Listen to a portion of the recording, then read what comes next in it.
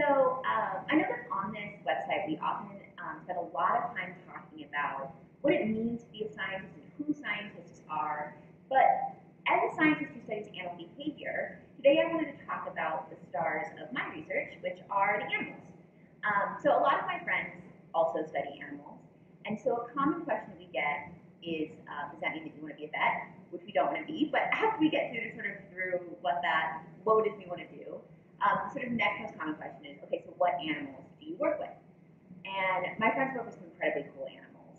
One of my best friends works with basking sharks, which are the second largest shark in the world, and they hang out in amazing places like Ireland and off the coast of Santa Barbara.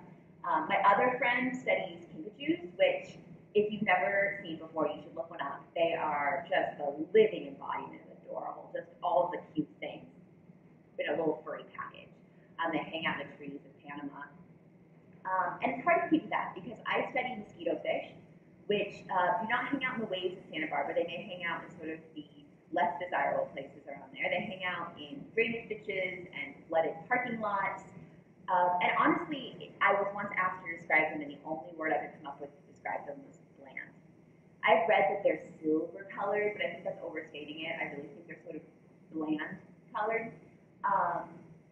But really, I think they're amazing. That's why I work with them. And I think I sometimes undersell how cool they are. And so I just want to take a little bit of time today to talk about how cool these animals are. And I'm not the only person who thinks that. One of my life goals is actually to go to Alder, Russia, where they actually erected this statue, a golden statue of mosquitofish, to commemorate the role that they played in the eradication of malaria there. Because they have a sort of wide impact with humans and with other animals all over the world because they're incredibly invasive. They're found on 6 of the 7 continents. They're really just have made it to Antarctica yet, and that's probably because they're sort of temperature limited, but they're not nearly as temperature limited as many fish. So one of the reasons they're cool is they have an incredible temperature tolerance. They're found in water that is freezing cold all the way up to like 108 degrees, which for some species that have just like a temperature tolerance of 1 or 2 degrees, that's this massive range that we're talking about. They're also good at surviving in low oxygen water. So if you have an aquarium at home, you probably add a bubbler to it or something else that's agitating the water because just like humans and other animals, fish require oxygen. So normally they've got gills that water is moving past and they're pulling the oxygen out of that. But if the water doesn't have enough oxygen in it, the fish are sort of out of luck. Except fish like mosquitofish, which can do cool things like go up to the surface and actually sort of do this weird mouth breathing thing. They can survive really low oxygen. They also can survive in high salt.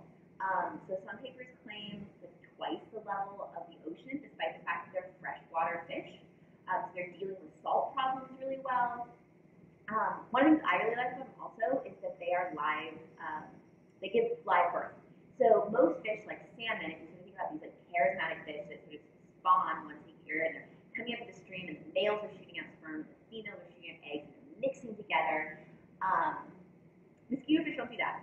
So the males have this modified fin called a gonopodium, which is basically the fish equivalent of a penis, except that it is just delivering sperm to the female.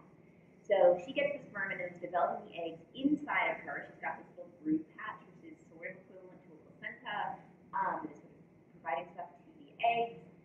And then she gives birth to little baby fish, which I didn't love fish when I started studying mosquitofish. And baby fish are maybe not kitten level cute, but they are pretty adorable. They're just all eyes and this like little, like there's eyes and tail muscles from away from things because there's lots of things that want to eat them. And that's one of the benefits of having giving birth to live young is that in the same way that we love caviar, lots of animals love fish eggs because they're just these little packets of fat and nutrients that are normally just sort of floating around stream beds in the ocean that are sort of up being eaten. But mosquitofish moms carrying that baby around sort of gives their babies a head start, which is not to say that they're the best parents of the fish world. I have worked with fish that do mouth brooding, so they keep their babies in their mouth even after they've hatched from their eggs to protect them from predators.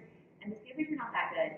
In fact, in the lab, I think the hardest thing breeding them the hardest thing is keeping the parents from eating the offspring after they've given birth to their live young.